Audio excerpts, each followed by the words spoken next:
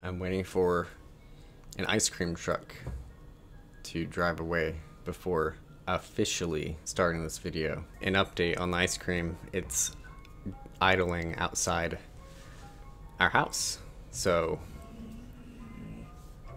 we're still gonna wait. Hello everyone, Sean here. I'm gonna be talking about my favorite winter reads. We will start with the lowest rated and we will work our way up. So the first book I have that I rated 3.75 stars is Brave New World by Aldous Huxley. Now this is considered a classic of science fiction, dystopia, maybe just literature in general. And while it was incredible that Huxley had these ideas at the time that he wrote it, that's about all I can say that I particularly enjoyed. And what I mean by that is the book was written in 1931, I believe published in 1932, and in the book there's cloning. There's basically the creation of a perfect society that is stratified. So you have some people, that you are growing in test tubes that are, meant to be the thinkers and leaders and the elite. And then you're also growing people that are supposed to be like the working class. And how they're structured, I think they're the best are like the alphas, and then there's the betas, epsilons, gammas, all that. And so that idea, that the structured caste system idea, especially like the naming, we see in science fiction and fantasy for that matter, throughout. I don't know if he was like the first, but probably close to one of the first. And again, he has basically this cloning, right? So the whole beginning of the book is this really detailed section about like basically how people are birthed and created in this future society, and how terms like mother and father are dirty words because no one is brought into the world in that way anymore, with the exception of very few. But for the most part, the rest of society has moved on to this more industrial way of bringing forth human life. But basically, Brave New World seems to be a look at what he sees as the decline of Western civilization. So there is like the loss of religion, or the loss of the traditional family values, or even the family itself, a loosening of morals in his eyes, and even just like people being married to each other is something that's no longer in effect in this society, and this is seen as bad by Aldous Huxley. So is it a great book? I think probably for its time. I think as a science fiction book, it's great.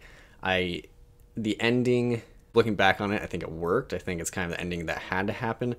But did I love it? No. And again, there are parts of the book that I really enjoyed. There's two characters actually, who have like this really long debate between this new, like the ideals of this new society versus the ideals of older civilizations.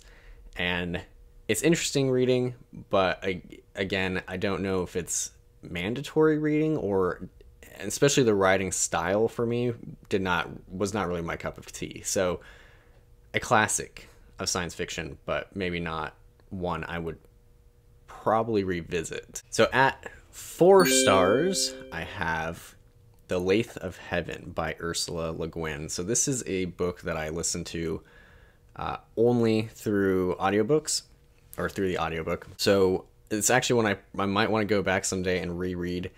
But basically the gist of it is there is a man named George Orr who, when he dreams, he has what is called effective dreaming. So his dreams can manipulate the fabric of the universe, basically. It manipulates reality. So at one point he goes to sleep and something terrible happens, and this is much of a spoiler. I'll try to stay away from spoilers, but he first realizes this when he's a kid, he has this argument, I think, with his aunt, and he dreams that gets in a car accident. And then the next day that has happened. His aunt used to live with him and his parents, but now like that never happened. It's a very out there plot, but I think it's handled well. I think there are good observations regarding like racism, again, utopia, dystopia, that sort of thing.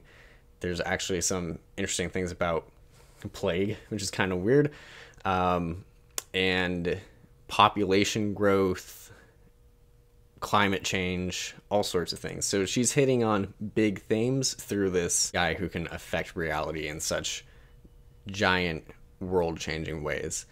So it's an interesting book. I did read that it's kind of like her tribute to Philip K. Dick in a way. I think she did a fantastic job. I liked the book.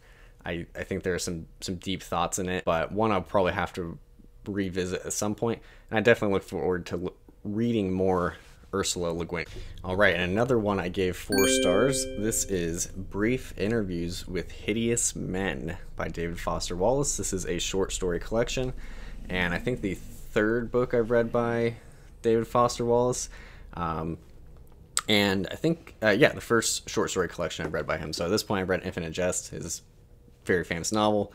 I've read Consider the Lobster, which is essays, and this is the first time reading short stories. Of the 3 I've read, probably this is my least favorite. I enjoy Infinite Jest quite a bit more. I enjoy Consider the Lobster quite a bit more. But this one, again, they are short stories. Some of them are absolutely great, hilarious, insightful, fantastic short stories. And some of them are plain bizarre. There's one that I couldn't make head nor tail of. Church Not Made with Hands. If anyone's read Church Not Made with Hands, that short story, and it can shed some light on that, I'd love to hear it, because it is quite strange. I didn't follow it really whatsoever. But the Brief Interviews with Hideous Men, that short story, that actually comes back. It's at the beginning, it's at the middle, there's a few of them. But those are usually first person kind of like interviews with various men. Really, I'm doing a great job describing what it's about. But they're usually hideous men, not great men. Hideous being kind of gross, misogynistic. And so those are kind of tough to get through, because you're like, I don't like any of these guys. Those are actually some of my least favorite parts of the book. And since it's kind of recurring, that's why I dropped it down. It's not that they're bad, they just weren't my favorite part. There is one that I really enjoyed. Actually, there's a couple that I really enjoyed. There's one where it's almost like a test. Like, it gives you a scenario. He'll write out the scenario, and then be like, what would you do? And then like it's like him answering it.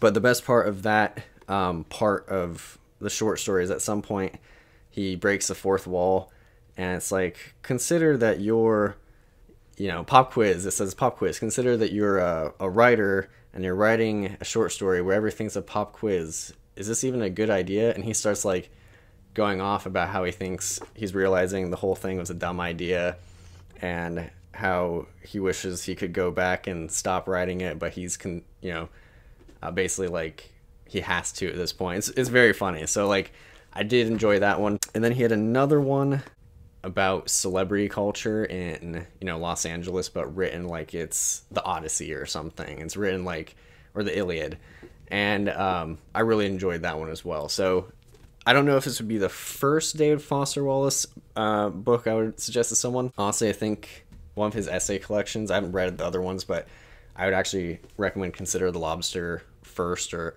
again, maybe another essay collection, because you get his sense of humor through those, but they're a little easier to follow than some of these short stories, which, again, some of them lost me a little bit just because I was like, I don't know what's happening in this. And speaking of not knowing what's happening at all, Search History by Eugene Lim. This is my second favorite, I guess, of the quarter. Gave this 4.25 stars, just edging out Brief Interviews with Hideous Men and Lathe of Heaven. This book, I don't even know how to begin to describe it. It's very experimental, very avant-garde.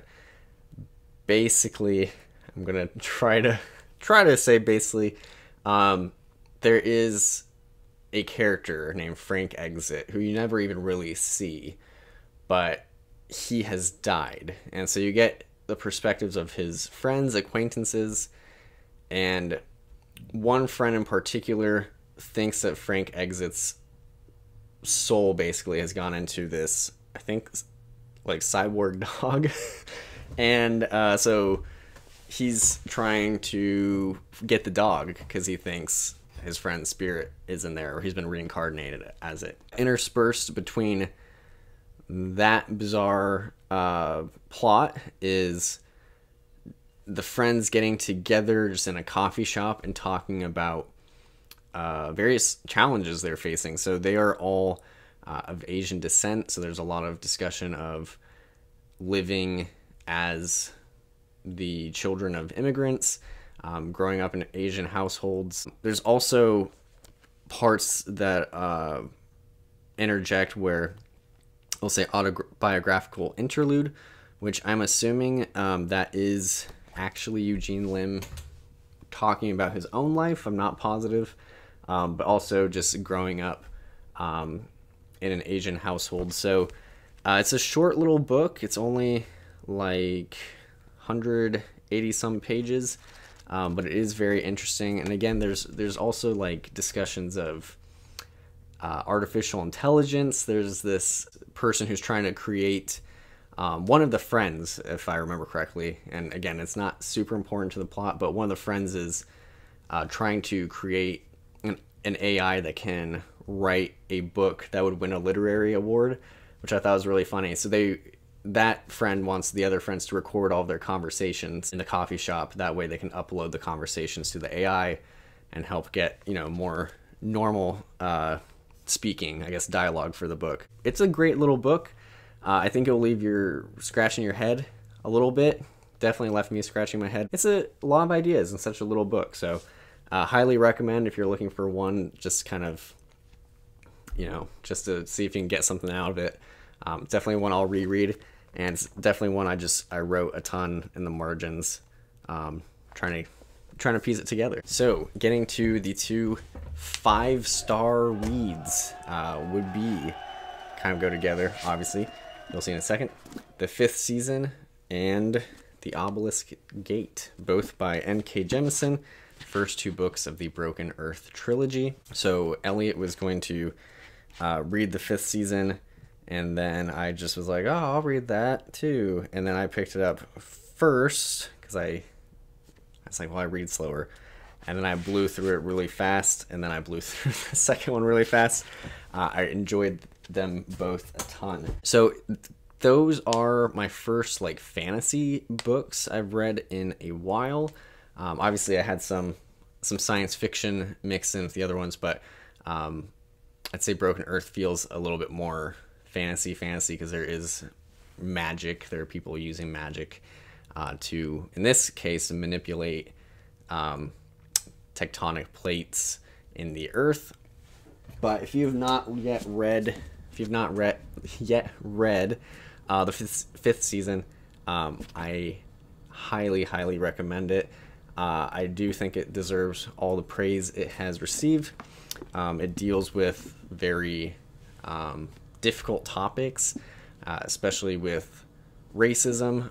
In the book, obviously, the allegory is the magic users. Again, people can move the earth, are discriminated against because people fear them. There's this idea that, they're necessary because the earth itself is, constantly in flux. There's always these earthquakes or volcanoes. So they need the magic users, are called origins. They need them to stop catastrophe, natural disasters, but that's about it. That's their use, and that's what they're used for. Anything beyond that, they're just happy to be alive, because a lot of times in smaller villages, if people find out you have the ability of orogeny, they kill you because they fear you. So that is the world. It's a grim world.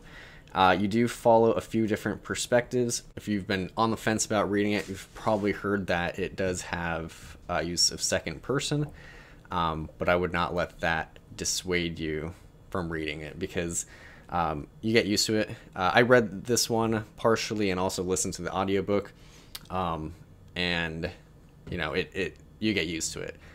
You get used to it. See, you're already getting used to it. So 100% fantastic story. I'm starting the third one already.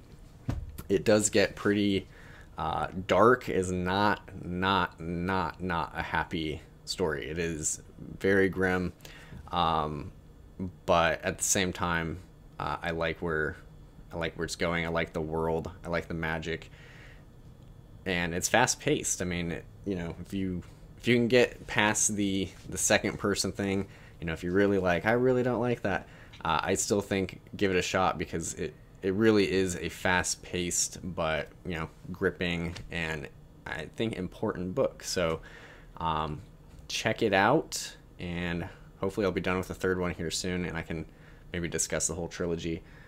But that is it for the best books I read in the winter months. So thank you for watching. If you've read any of these, let me know what you think of the 5th season, Obelisk Gate in particular, because I'm sure a lot of you have read that already. I'm late to the party. If there are any David Foster Wallace fans out there, let me know where you stand. Are you a essay person? Are you a novel person? Short story person? I think my next David Foster Wallace foray will be more short stories, I'm thinking, but I'm also tempted to maybe read another novel of his, so we'll see. But anyways, thank you for watching, and it has been a good old time.